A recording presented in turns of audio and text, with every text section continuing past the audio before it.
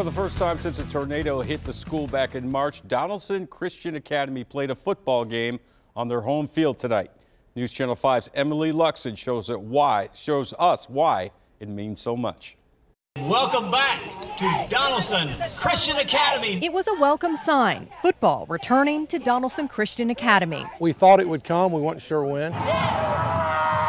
Seeing the team under the home Friday night lights provided some normalcy the school has craved during an unprecedented year. From going from the tornado to COVID to what we didn't get to do this summer to what we did get to do to the rebuild to things slowing down. All that's kind of behind us. Now it's just time for blocking and tackling.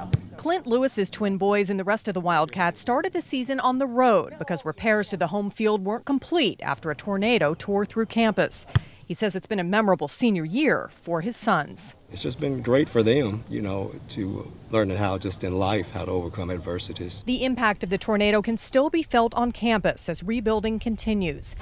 Damaged buildings sit just feet from where David Francis and other parents tailgated before the game. The entire football field was replaced and new fencing, goalposts, scoreboard and lights were added. It's a big day for us because we've been working so hard to get the school put back together. The game almost didn't happen. Their original opponent had to cancel due to COVID-19 cases, and just yesterday, Summertown High School stepped into play.